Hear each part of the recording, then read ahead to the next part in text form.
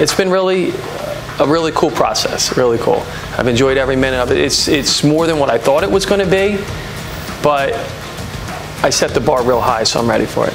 So unfortunately to everybody else, I have the best dancing partner, Lisa Gottlieb. Obviously everybody knows her, and she has taught me so much. What little I thought I knew nothing. So it's been a really good match for both of us. The food bank probably, and it's not a pity party, means more to me than anybody there.